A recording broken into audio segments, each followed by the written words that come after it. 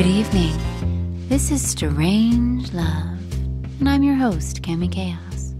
Welcome, babies. Good evening, and welcome back. I think this is our first episode with an actual guest in the studio in a few weeks. I'm your host, Cami Kaos, and as always, I'm joined by Dr. Normal. Hello, and this is also the first episode of the new year. The first real episode of the new year. The first episode of the new year. Yes. And we're joined by special guest, Audrey Eschright. Hello. That's Spinnerin on Twitter, in case you didn't In already case you didn't know. learn my first name at any point. Yeah. I always wonder, because Cami, I'm Cami, and I'm Cami Kaos on Twitter, so I always like to assume it's easier for people to remember my name. Do you find that people call you Spinnerin a lot when they meet you? Usually only in kind of a goofy, we're all Twitter people context. Not too seriously. I have yet to have somebody, introduce me to their spouse as Spinnerin that I can recall. Although I'm sure somebody will now be sending me a direct message saying, no, really, I did. Do you remember that one time? I didn't know your name at all. I had no idea. Yeah. You faked it well.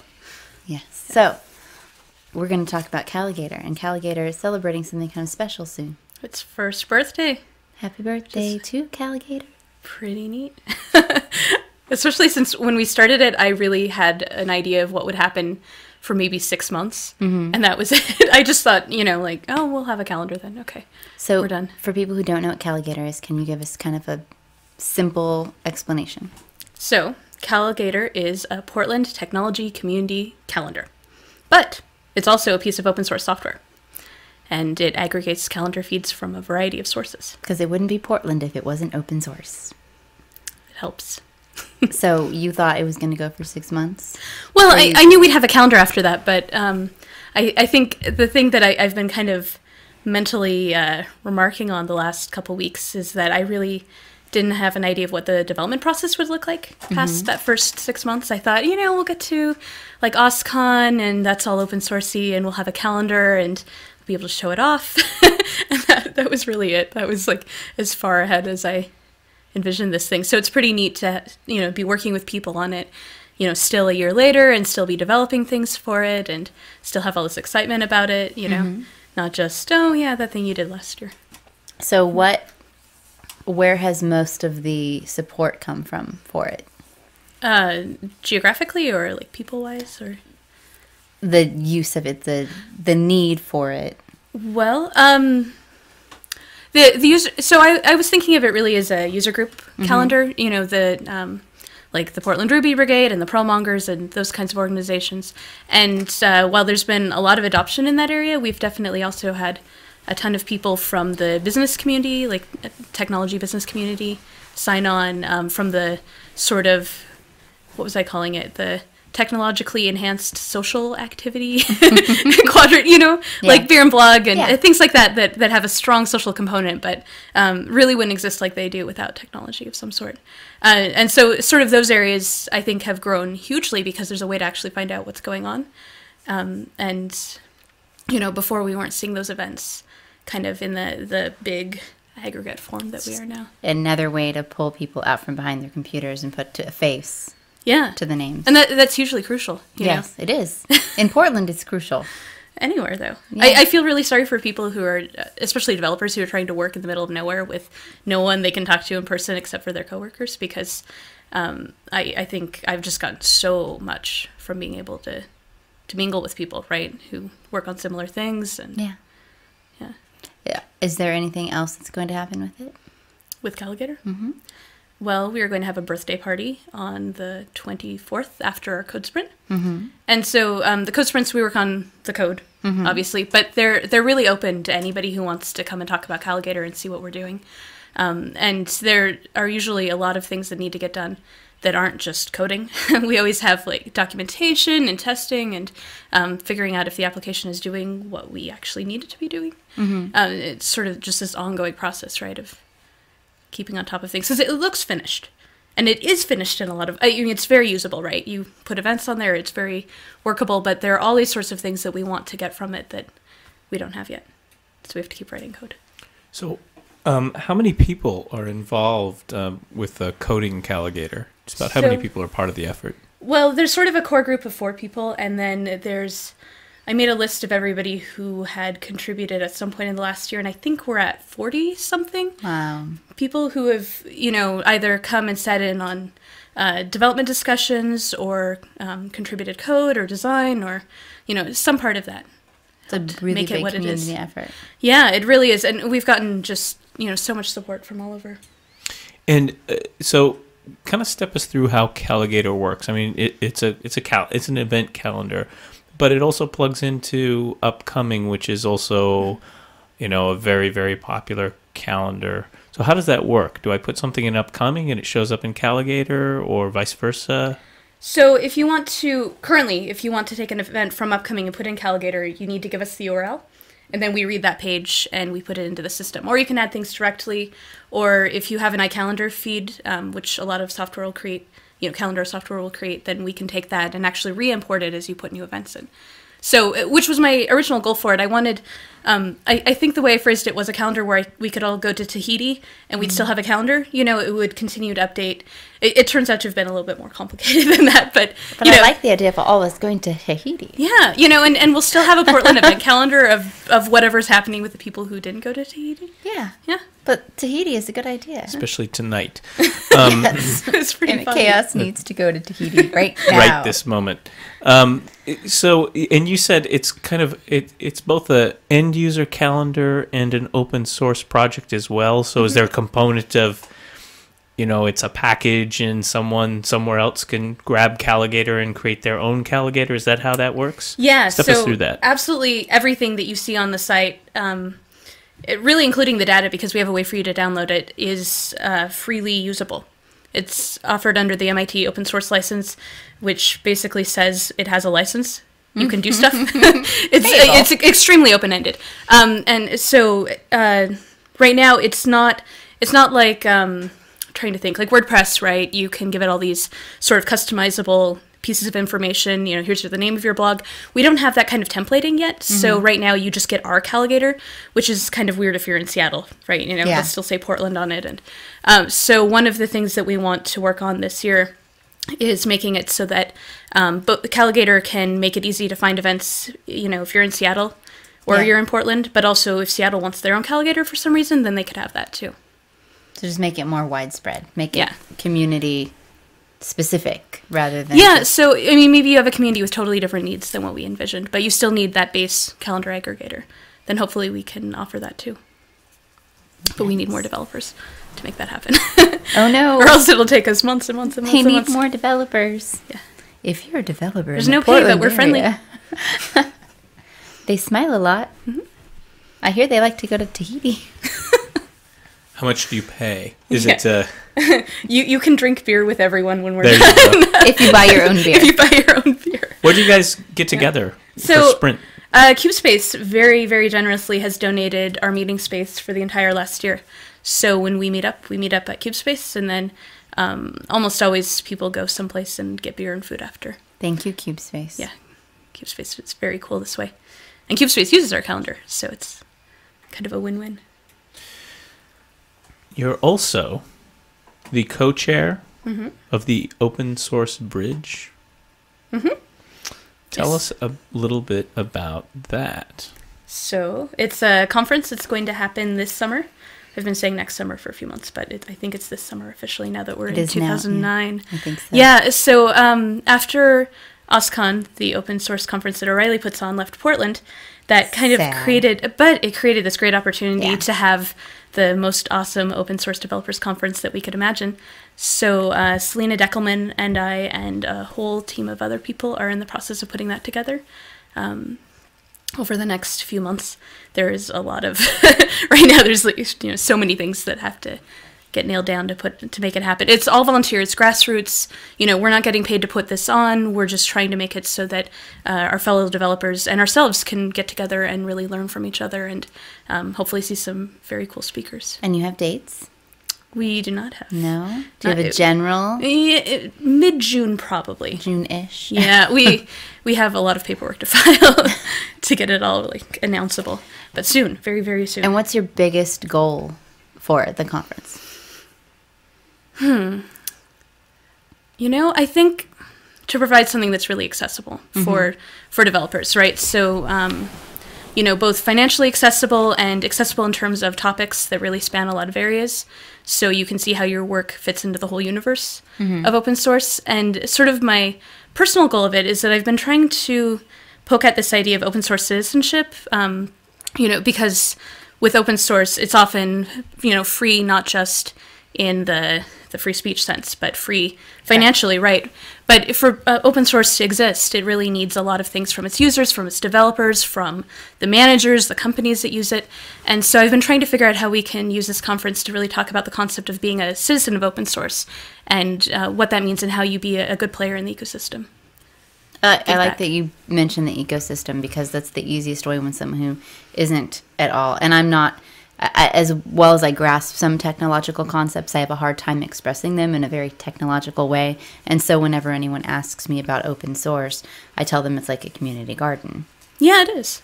So, I mean, I go a little more in with depth, a variety of weird plants. Weird plants in it. Correct. It's there for everyone to use, but if you just take stuff out of it and you're not putting stuff back in, it's not going to prosper. Yeah. It's definitely a commons in that sense. And so, it's this great kind of radical idea, right? That companies don't just own code and create software for you. And, so heaven forbid you want to know how your word processor works, right? I mean, maybe you don't, but if you did, you should be able to find out. I'd love to know how my word processor works. I'm not sure I do. I'm not sure I'm ready for that knowledge, though. But your website, I can tell you. But yeah, so it's got to be this participatory thing, or else it both doesn't function and it's not relevant. And especially the relevance, I think people kind of underestimate, that if you're not actually participating, then somebody else is dictating what your entire technological existence looks like. And I think, as technology becomes a bigger and bigger part of our lives, we have to take some responsibility there. And open source gives you the tools to do that if you just understand how it works. How did you get involved in open source? Well, I didn't have any money in college, and Linux was a lot cheaper. That was a huge part of it, really, was just needing software to do things and not being able to pay for them. And so things I could download and install, compile myself gave me, an advantage, right? So even if the software was sometimes a little weirder on the user interface perspective, at least I could have it. Yeah. And so I've kind of slowly migrated from there into actually developing. Excuse me, I'm so sorry. So we've talked about open source, and we've talked about Calagator. And this gets brought up a lot with you, I think, but you're a woman in the tech community in Portland. And you're pretty big in the tech community in Portland as far as what you're doing. And I want you to tell me about that. Well, I don't like being invisible at all. Good. And I lately I've been going back through old blog posts and retagging them because a lot of them didn't have tags. And so I've been reading all of these really angry posts from 2-3 years ago where I was just so frustrated with the kind of rhetoric that I was hearing around, development and women's participation, and women aren't even here, and I just kind of thought, screw that.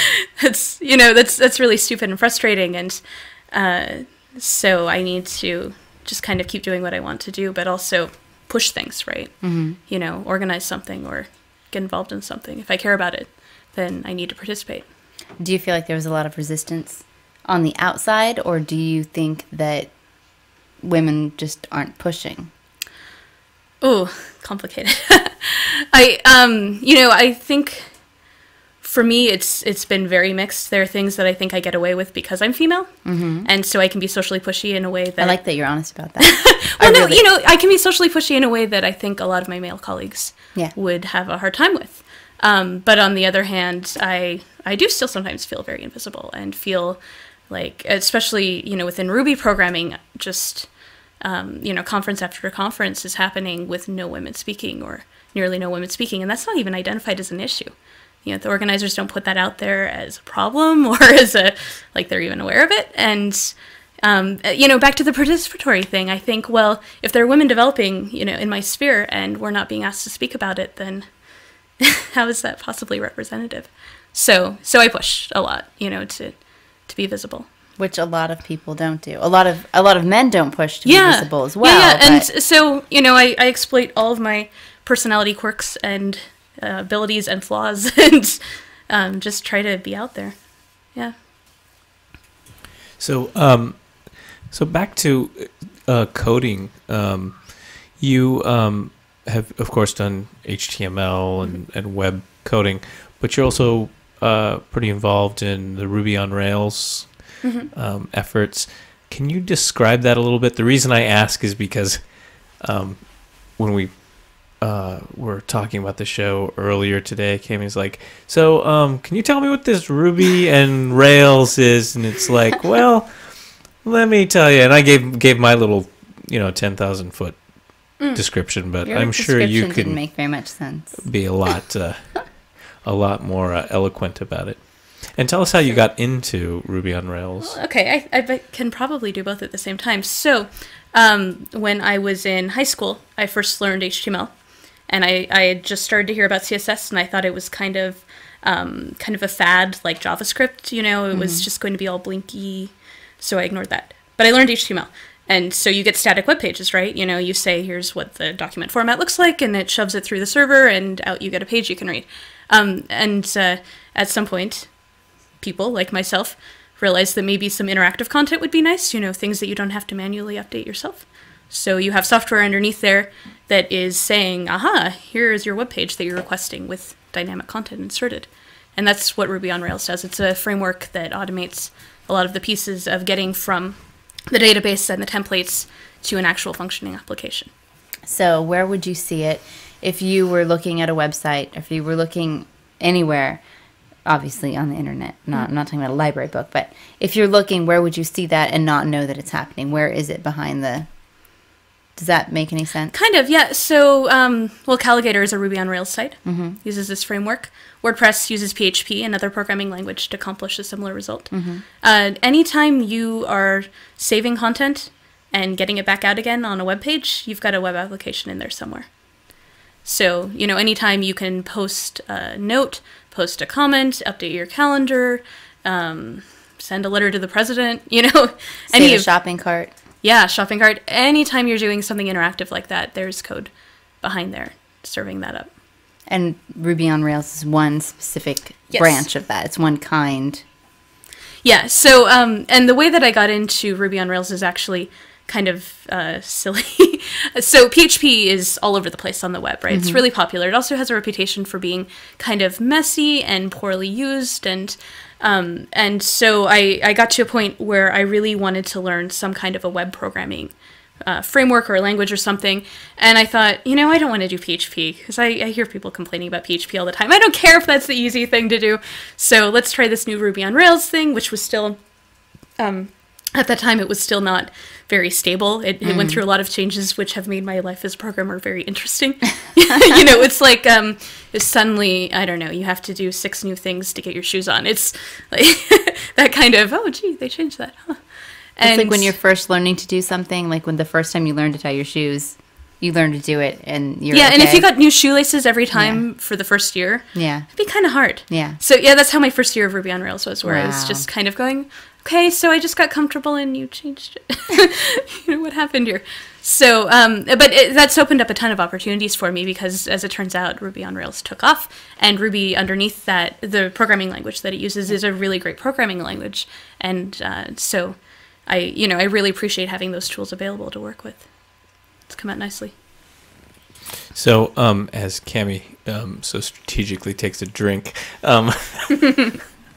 so where would you put, as far as the programming languages, you've got C, C++, you've got Ruby, you've got JavaScript. I mean, what's the hierarchy there? I mean, kind of for all of us non-programmers, how does the hierarchy of languages work, or is it just kind of a choose your own language for? I don't understand the question. That's okay, I do. Well, yeah. I think I can explain. See, so, she does. All right, so the computer down at its raw level is all binary, right? Correct. 1 0 1 0 1. Yeah, all the I way. get that. Okay, So you have lower and We're higher. schooling you now. I Cami need Kaos. information. I'm a sponge. Give me the information. Okay. So you have lower level and higher level languages, which get you further as you go higher So, in the like, stack. would HTML be lower because it just does... HTML is orthogonal to that. Okay. It's totally... So it's like... Because HTML just does basic standard stuff. It doesn't do like, ooh, fancy. HTML is just formatting. Correct. Right? So... like document. Like Document. HTML. I can do HTML if I have the book there. But if you did it every day for a year, you'd have all that stuff memorized. And you wouldn't have to think about it. Exactly. But so in terms of programming languages, C is like down here closer to the computer where you have to do things like tell it how to allocate memory. Now I get the question. Okay, continue. And then as you go higher up the stack into something like Ruby handles a lot of those issues for you. And so you can just say things like, do this 3 times. Okay, bye. And it works. Yeah. Now, this is where my sci-fi nerd comes in, but Ruby is getting closer to the computer thinking for itself. Or the program thinking for itself. Isn't the program, you're telling it what you want it to do and it's doing more of the work for you? But there are people who have decided the way that it goes down the stack. Correct. So the computer doesn't really get to decide very much of it. Correct. It's more like it's been well-trained. Correct. It's more like a well-trained dog, but it's pulling its own weight at that point. It gets written and then it's doing... I'm just talking myself into a hole. But I mean, so as a programmer, Moving on. you get to spend more time on your end result with a higher level language. You know, working in Ruby, I get to spend more time saying, so what I really want is a tree with eggplant on it. And, you know, and then the computer decides how to make that happen. You've been playing too much Sims, maybe. Eggplant's one of my default nouns that I use for examples. See, what you said made sense with what I was asking. I just don't know that I was asking it the right way. Okay. So I feel vindicated. Yeah. Even if you don't believe me. Good time. But yeah, if you're using C, then you have to tell it what an eggplant is in the first place. Yeah, see, basically. that's... Exactly. Okay. A define. I like eggplant. No problem. Maybe in after hours we'll discuss what to do with an eggplant. Yes. So, so we talked about back to Calagator, bringing it back around. Where would people find Calagator? Would it just Calagator.com? Calagator.org. Calagator.org. Although I think Igal Koshevoy, who does a lot of the programming work on the project, very kindly, immediately, as soon as we had a name, registered the .org, the .com, the .net. So any of those will redirect. Anything's... Is Calagator really just a service, or is it the UI as well? I'm curious. Are you going to do things with the UI, or is it just more maybe you want people to plug in to Calagator from their own like blog or UI? It's really all of that. The way that I envisioned it was kind of this full stack of functionality. And so the point that I'm trying to get to is where it's the hub in a wheel. So, you know, everything, all our calendar data comes through Calagator, but then you push it back out to your blog, you push it back out to Upcoming even. You know, you push it to all these different services that you're using. But Calagator is the thing that holds that all together and makes it so that a diverse group of people can actually get at that data. So you don't want it to be a destination as much as you want it to be a tool. I want it to be kind of your pathway you go through.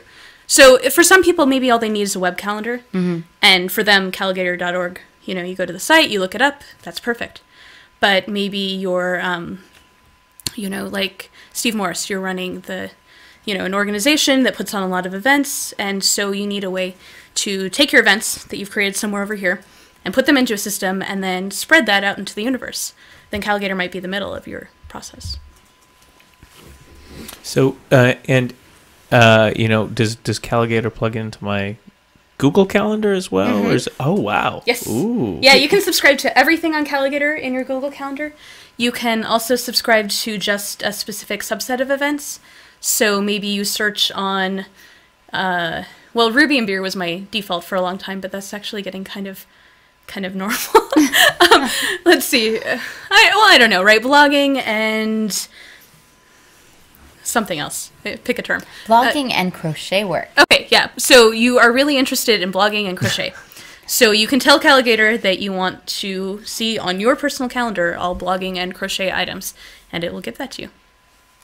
Ah, I see. Yeah. You've just won Dr. Normal over for life. He loves to crochet. Oh, yeah, no, yeah. Not really. as much as I He love to also loves program. to blog and program. Yes, he does There all you of go. those things. So- He's a blogger, a programmer, you can and subscribe- a crochet fanatic. I think the way it works right now, you have to No. do that individually, but you could subscribe to like each of those and then have separate calendars that show up on your Google Calendar Cool. for each item you're interested in. Cool. Wow. He really does like things that feed into his Google Calendar, though. But yeah, A lot of he's, Yeah, People well, do. I just got to he's hopeless with the crocheting or the blogging. Well, my Google Calendars, it's It's all that iffy at blogging best. and Google Calendar It, stuff. it needs got to be worse when I got a updated. Mac because now I'm like, I don't need Google. I have my iCalendar. I'm happy. Leave me alone. I subscribe to Yeah. all of Calagator on my iCalendar. Oh, see, now I'm happy. There you go. Yeah. It's nice. So I leave it turned off most of the time, and then when I'm wondering, so what's going on Wednesday? I just click the box, and it shows all the events, and I go, oh wow, Wednesday is busy. Wednesday is a really crazy day in Portland. Yeah. RPDX, I think they kept trying to schedule their meetups on Wednesdays. And everybody said, no, I'm sorry, I have to be 6 places. It's Wednesday. Wednesday's the Yeah. new Thursday. Wednesday's the new Thursday. That's huh? right. Is Thursday a busy day?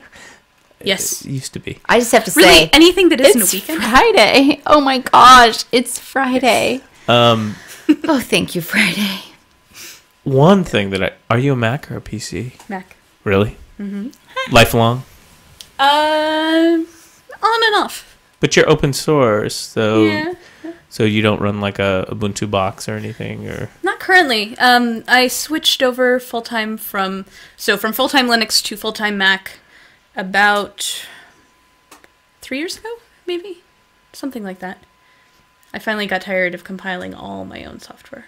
Although but Ubuntu's better that way. it's so much But- easier now with Yeah. Ubuntu. No, and so I the started interface out is pretty- on Slackware, where you pretty much had Yeah. to do everything yourself. Yeah. And so,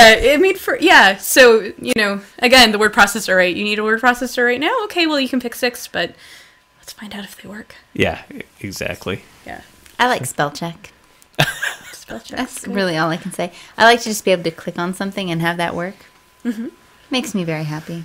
Cami Kaos' 2009 plan is to become a Linux guru. All right. Yeah, no, I think that there That's may my have plan for her. there may have been a space in my life when I was actually like writing a little bit of code and doing a little bit of web design, and when I was using Linux, where maybe I could have gone down that path. You get the hives when you start going down that path. I You do. just get If I have to scared. start coding stuff, You if get I have to stressed. start, if like there's too much stuff, I'm trying to figure it out. I'm like, oh my god, there's a reason I don't do this, isn't there? Yeah, I That's get sad. You're I get scared of panicky and things start to like, oh, Don't panic. yeah. You need the Exactly. Hitchhiker's Guide version. Yes, I need my of Ubuntu towel. with Don't Panic. Yes, and, the big don't panic. Yeah. Yes. Oh goodness, I need some Hitchhiker's Guide. So we were right going now. to close out with tomorrow's event. Why don't you tell us about There's that? two things I want to talk about really quickly. First, I want to say that Bend is going to have their first Ignite, and it is on That is February February 12th. February 12th. The submissions end next week. So if you're in the Bend area or you are in Portland and you didn't get accepted to Ignite Portland for some reason and you really want to submit to Ignite Bend, go to ignitebend.com and submit something. Find out about tickets. It should be a great event.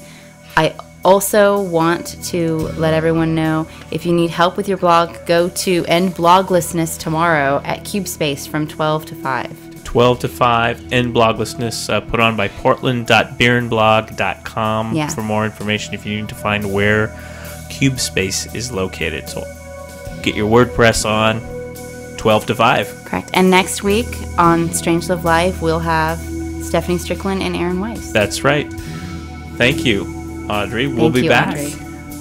in After Hours in a few minutes.